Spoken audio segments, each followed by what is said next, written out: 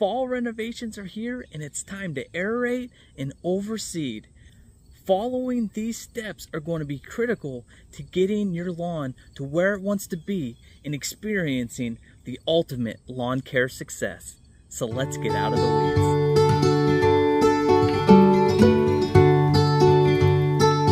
I just hit 500 subscribers, and so I just want to thank those of you who have taken the time to hit the subscribe button and watch my videos. I really do appreciate it. All the comments and stuff that I get, the feedback and that, it really does mean so much to me. I really do appreciate it from the bottom of my heart, so thank you guys. So over Labor Day weekend, I rented an aerator with a few of my friends, and I had several yards that I got to work on and get a lot of good content for this channel. So I hope you guys enjoy this. Check it out. Okay, so I'm getting ready to do some aeration here in just a little bit. First thing you want to do though, if you have any kind of irrigation heads for an in-ground sprinkler system, or if you just have kind of anything in your lawn that you do not want the aerator to hit, make sure you mark them. So I always end up saving these utility flags anytime I've had my property marked, and so I just use them as marking points for the irrigation heads, so that way when I'm running the aerator, I don't just get in the zone and forget, and next thing I know, I'm blasting one of my sprinkler heads with my aerator and running into a whole different set of problems. So any obstacles in your lawn that you need to mark, just be sure to mark them somehow ahead of time, so that way you don't forget while you're aerating. Okay, now to the main attraction. Right here, we got ourselves a 27-inch core aerator. And so this thing is an absolute beast. So you see here, you just got your motor here up on top. So that's how you're going to be starting it. Very similar to kind of how you're going to be starting like your lawnmower. Then in the front here, you got this little barrel right here that's kind of as like a counterweight to the whole thing. And let me, as I spin it around here, and so then you can see right here, it's actually a place where you can pull this plug out, and you can actually fill this with water if you want to add extra weight to it. Now, my lawn's very well irrigated, so I don't think I really need the extra weight, but if your lawn is pretty hard, you may want to fill that with water just to get that any extra weight that you can. So then too, on the sides here, they got these removable weights that can just slide right out, or slide in if you want extra weight. So overall, this is a much heavier and bigger machine than what your typical push lawnmower is. They do make a smaller version of this. This is 27 inches. They do make an 18-inch that you can get that looks identical to this. It's just way smaller and lighter. So if you are doing just say 1 yard, or it's a smaller yard, I'd recommend going with the 18-inch just because it'll be a lot easier to maneuver than what this is going to be. This thing's an absolute monster to move around. So now, just to show you guys how this is going to work, it's going to work very similar to kind of what you're used to with your lawnmower. Once you have this started, you're going to just pull this back and hold it down to engage the tines on the bottom. So as soon as you pull that down, it's going to get those tines moving. And so it's going to be self-propelled just from these tines starting to dig into the ground and pull up the cores, and it's going to propel this forward. Thing to pay attention to, what everybody kind of experiences when they rent these, is that if you just full blast pull that down, this thing will take off very quick and can easily tear up your lawn, just because you need to ease into it. So whenever you're first getting started with it, ease on this a little bit so that they get gently going and not just firing up real fast. The next important thing when operating this is this bar here. This bar controls the tines dropping and coming up. And so you can see right now there's wheels on each side. Right now those wheels are down, so like I can push it along like cement or anything, and the tines aren't touching the ground. But this thing, so when you're ready to operate it, you push it down and it pops those wheels up off the ground, and now it's resting on the tines. With aerating, the more holes you poke, the better. So if you can do a double or triple pass on your lawn, it's just going to help things out. So what you'll do is just switch it up almost like 3 mowing patterns. Go the length of your lawn, then go across it the other way, and then do a final pass diagonal. Get as many holes in your lawn as you possibly can, because this will just really help airflow get in there, seed get in there, fertilizer get in there, and really help increase your results. Now, if you're paying somebody to do this, you will pay a little bit of an extra fee to have them do a double or triple pass. If you just pay for what the standard is, it'll be a single pass. So that is the advantage when you rent your own, is that you'll be able to do as many passes as you'd like. The other thing is renting your own can be very cost effective if you're going in with a few people. For me, example, I have 4 people that I'm going in with this aerator on. Now, I may be doing most of the actual physical running of this, but I have other people here trying to help take down the cost for me. We're all able to kind of share the cost of it. So if you have a few people in your neighborhood, this is a great kind of bonding experience, because you will all bond over the pain of running these aerators. It is actually a lot of fun, but it does wear you out. So just be ready.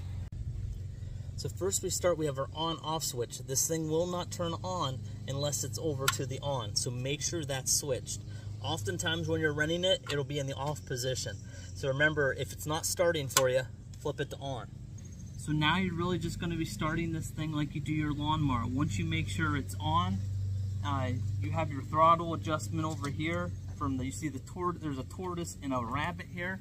And so what you can do is go, and what you're going to do to start it is just pull this. You do not need to be holding anything else to start this. All you're going to be doing is pulling this to start.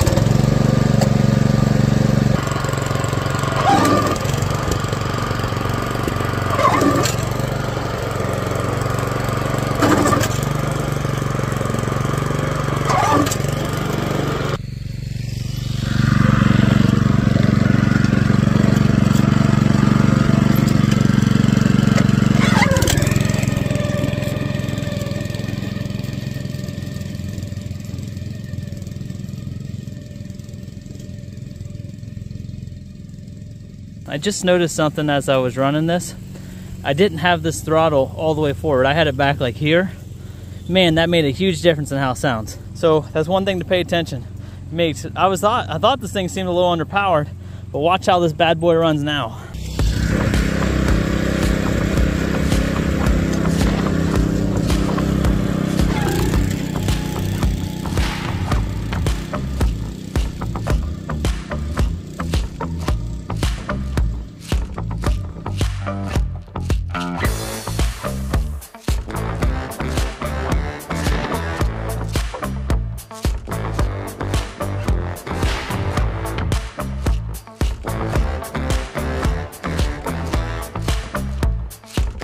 So I just got done aerating my lawn, so you can actually see kind of where it was poking holes.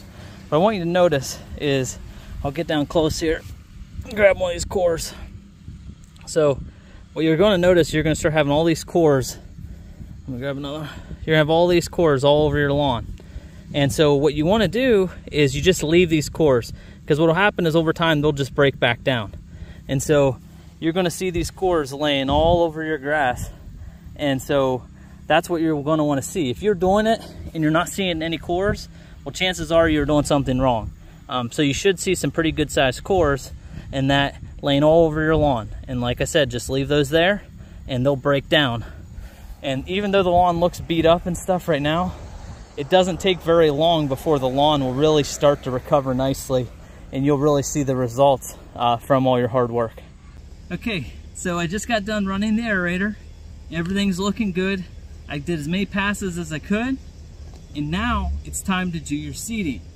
Now, if you're seeding from bare ground, it's going to be a little bit different than when you're overseeding. They're going to be 2 different rates. So I have my grass seed bag here, but whatever grass you have, check the bag to look for what the difference on the seeding rates are. So for those of you that are going to be seeding just on new ground, the rate's going to be higher than what it's going to be for overseeding just already established turf. So pay attention to what that setting is, because you're going to want to adjust that setting for whatever seed spreader you have. Now, if you're brand new to this, I recommend getting just the basic Scott's broadcast spreader. It just has a nice orange knob with a nice orange dial that has different numbers on it, and you just can look at the bag, set the number to it, fill it up, and go. And it's just an easy, foolproof way to put down seed, fertilizer, everything you're going to need. And so I definitely recommend that if you're just starting out. And so for me here, I got a 50-pound bag of grass seed that I'm going to be putting all over my lawn. And for me, for the most part, I'm going to be overseeding, but I do have some spots that have died off that I'm actually going to be seeding pretty much from new ground. So what I personally like to do is I like to go and I want to target those areas first specifically before I just start putting the rest of the bag all over my lawn. So you can see here, this is the grass that I'm using. It's a RTF, so it's all turf type tall fescue, and some of that tall fescue actually has rhizomes, so it's actually can spread as well. And so this is a good high quality grass seed I found here at a local landscape supply store, and so that's what I'm going to be using on my grass today. So what I personally like to do is actually just get a little bit of the grass seed poured into a bucket and then go and work on your bare ground areas first. And I like to, if they're just small, I like to just kind of do them by hand, real nice and easy. So I'm not really following a specific seeding rate. With seed, you can be a little heavy-handed if you want to. Just don't go so crazy on it that you're smothering out the seed and just wasting a bunch. But you want to get good coverage over the areas. And so if you just have small areas like this, that's why I like to just get a bucket and just kind of do it by hand over those areas, just to try to make sure they get good coverage.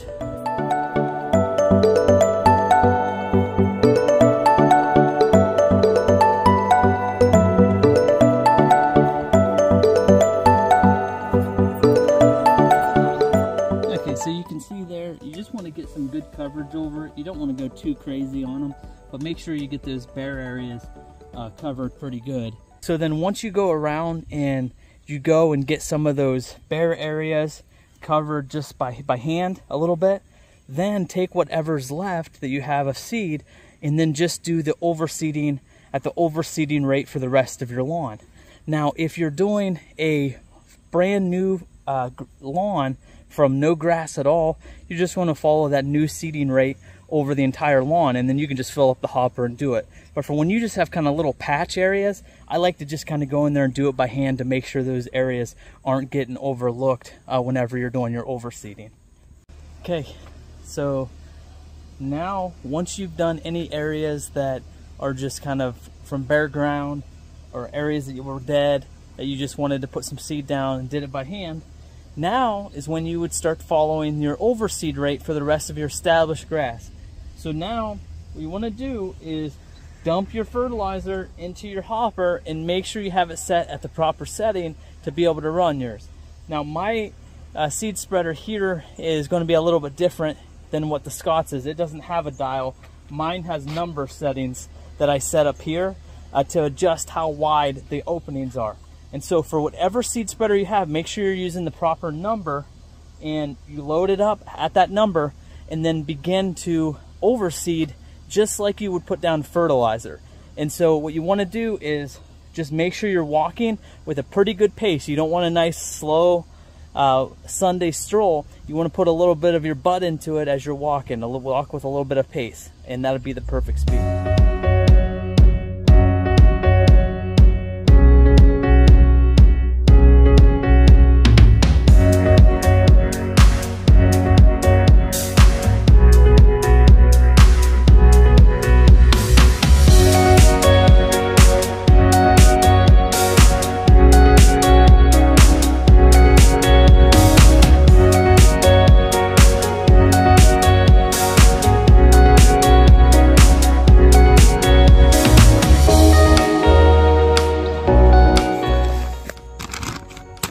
So here I am with my starter fertilizer, and so today I'm going to be using a 16-28-12. And so if you've watched from my previous videos, you know that the 16 is 16% nitrogen, 28 is 28% phosphorus, and 12% potassium. And so that's what I'm getting in here in this. And so this is a 50-pound bag, and this is going to pretty much cover my whole entire lawn. Now if you see here, my coverage is going to be 5 pounds per 1,000 square feet to cover a 10,000 square foot lawn. So what that's going to be is, so I want to use this column for my spreader setting. So it would be depending on what size lawn you'd have to adjust this. So I'm going to do 5 pounds per 1,000 to get 10,000 square feet of coverage. And then you would just find your spreader that you're using down here, and this would be the number. So depending if you had one of the Scott's ones, depending which one it was, you would just flip it to either the 7.5 number or the 6.5, whatever it may be. And so you would just follow this setting.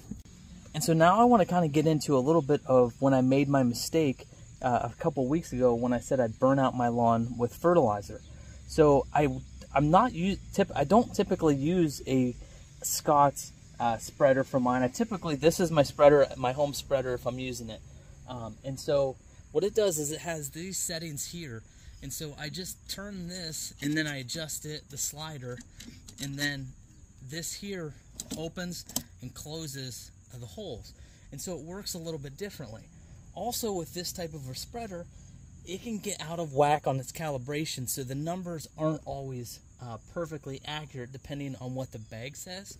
And so what I do to make sure that I get the right amount of fertilizer down is I typically, when I'm taking my time, I need to weigh it out for each section of my lawn to make sure I'm getting the proper amount of fertilizer. So if I always just weigh out the right amount of fertilizer for each section of my lawn, it helps to prevent me from ever really over applying my fertilizer. Let me show you what I mean. So whenever I'm taking my time and doing it right, I have a luggage scale I use, a 5-gallon bucket, and then my fertilizer. So the first thing I always want to do is first find out what the bucket weighs empty. And so I'll hook my luggage scale up to it, pick it up, and I got 1.8 on the luggage scale. So my bucket by itself weighs 1.8 pounds. And so that's my starting point. Now, what I have to do is I have to figure out how many pounds of fertilizer I need on each section of my lawn. Because I've measured my lawn multiple times, I know what each section is. So for example, right behind me here is just my backyard. In this section, it's 2,500 square feet to cover the whole backyard. So to do the math, I need 5 pounds per 1,000 square feet. So if I have 1,000 square feet, 5 pounds, 2,000 square feet, 10 pounds, and then now another 500, so 2.5 pounds. So I have 12.5 pounds that I need in here. Now, if I put 12.5 pounds in here, and then I weigh this, I also have to add the 1.8 on top of that. And so if I have 12.5 plus the 1 gives me to 13.5, plus 8 gives me to 14.3. So I want to pour enough fertilizer into the bucket and get that to say 14.3, and that's the perfect amount that'll go on this backside lawn. So that'll help to prevent me from ever over applying.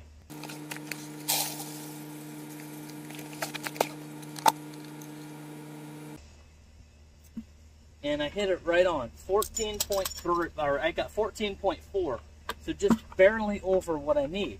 And so typically you can add a little bit extra on top of that number, just because you're not going to get out every single bit of fertilizer in the hopper whenever you're running it. Once you get down to the end, stuff's not really coming out as much. So you can add a pound or two kind of in there, just because that's going to be a pound or two that's kind of sitting around just on the bottom of your seed spreader.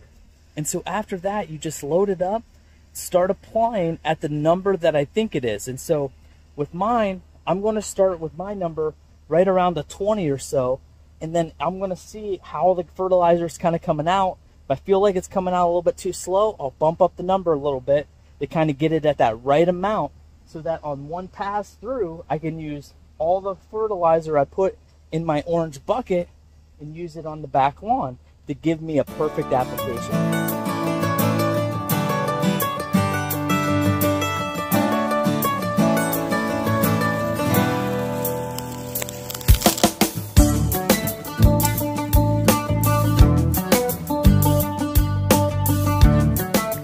So from running one pass, I still have a decent bit of fertilizer left in the hopper. And so that tells me that I need to actually increase my number a little bit, because I still have a good bit left. And so what I want to do just to finish off this one is just change directions of which way I was putting down my fertilizer, so that way I keep it an even spread. So I'll just start going the opposite way that I was going. And now, as I do further sections on my lawn, I'm going to bump up that number a little bit to give me the perfect rate, so that way I don't have to do multiple passes different directions just to use up all the fertilizer in the hopper. Then lastly, no good yard job is complete without a little bit of peat moss. Now what I use peat moss for is for in those areas that were dead, that you're seeding from bare ground where there's not grass there to help hold things in. Peat moss is going to be what I use as a substitute to what you typically see straw. Now I like peat moss for a couple of reasons. One, I think it looks better than straw. Two, I like how it just lays on there nice. And then another thing, I like how easy it is to put down. And then another thing that I like is that when peat moss gets wet, it gets heavy, so it helps hold your seed and everything in there. One concern that you typically have anytime you're seeding, especially if you have any kind of slope or anything, is if you get a heavy rainfall to wash away all your good seed, which can happen. And so I like peat moss for the fact that whenever it rains, it starts to get thick and heavy and helps to just hold everything in there. It does a good job of simulating that seed to soil contact, which that new grass seed needs. And so it just holds everything in there, and it just looks nice and neat and clean. So I actually like it over straw. And so I always have peat moss with me anytime I'm doing a seeding job. So now with peat moss, don't go crazy and put it on real thick, but just give everything a nice thin layer. It spreads real nice and easy. It's real ground up, and so it just spreads real easy. And so you just want a nice thin layer in that just to cover the seed a little bit. You've already done your fertilizing, you've already done your seeding, you've done your aerating. And so this is just dessert to top everything off to give it a nice finished look there. And so that's really all you got to do. So just go around to those bare areas that you had and just sprinkle a little bit of peat moss over top. Now, if you go and you get a heavy rain or so, you may have to go and put some more peat moss here. So just check it throughout the next week as you're starting to water your areas. Begin to just check it and make sure that you're still seeing some peat moss there. If you need to, throw a little bit more on there, but just don't go too heavy with it. You don't want to smother everything out. Just put a nice, thin, easy layer. So, I just got done with my lawn. You can see peat moss, everything. If you don't look a little bit dirty after this, you're probably not doing it right. So, I got done. I'm all finished up. And now I want to just quickly talk about what's next. So now that everything's done, I want to try to stay off my lawn as long as possible, especially since I put down all that new seed, and especially those areas where there was no grass at all. So what you want to do between now and the next time that I have to mow is that you want to keep watering your lawn with grass seed. The number one thing that is going to make your grass seed not germinate and fail at your seeding job is not getting enough water. This is absolutely critical. I would say it's probably a very, very, very, very high percentage of people that have a bad experience with grass seed is because they did not do enough water. Now with grass seed, what you want to do is you want to keep it continually wet. Now, not soaked, so not like when I talk about deep and infrequent watering where you're putting down a ½ inch. Now, you're not just putting down a ½ inch every day on this thing, but what you want to do is typically you want to do nice short waterings for it and just keep it wet. You do not want to let it dry out. The problem what will happen is people just throw down grass seed and then they don't really do any watering, and then they don't get any results, and they're like, man, this is crap, must have just been crap seed. Well, it probably wasn't crap seed. It was probably, well, it could have been crap seed, but it probably was a little bit of not proper watering.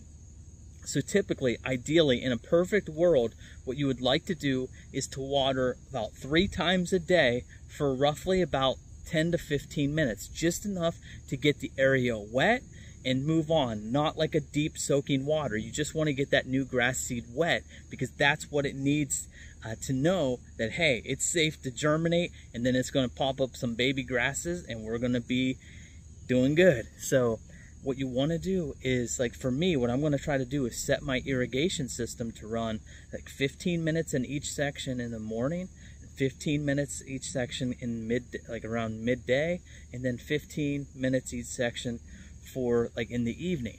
And so I know that those of you who do not have in-ground irrigation systems, this sounds like an impossible task, and I understand. You don't have to be perfect at it. Just try to get to it as often as you can. Hopefully throughout this next couple weeks, you'll also get a little bit of rain help, and that'll also help to alleviate the pressure that it puts on you to water your grass. Now, how often you're going to have to keep this up is going to be dependent on what grass type that you're planted. If you planted Kentucky bluegrass, that can take 20 to 25 days. It can be over 3 weeks before you would ever see it germinate. So you got to be really, really patient with that.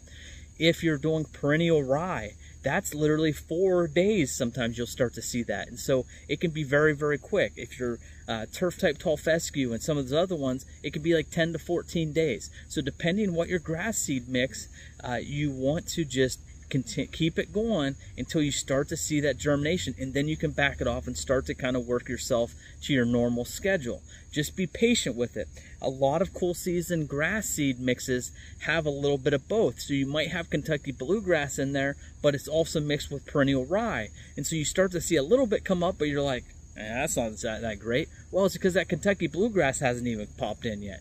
So just kind of be patient with it. Keep consistently getting your watering down, and you will have great successes. There's a beautiful lawn hiding in underneath all this rubble right now of all this mess of aerating, all this stuff we've done to our lawn. There's a beautiful lawn hiding underneath there, waiting to bust out, and it will soon. So just you wait. And so I hope you guys enjoyed this video. There's going to be lots more to come over the coming weeks. I still have a major project to do at my parents' house back in Ohio. So that's going to be coming up here within another week or two. And so I hope you guys enjoyed this video. I'll see you guys next time when we get out of the weeds into a beautiful lawn.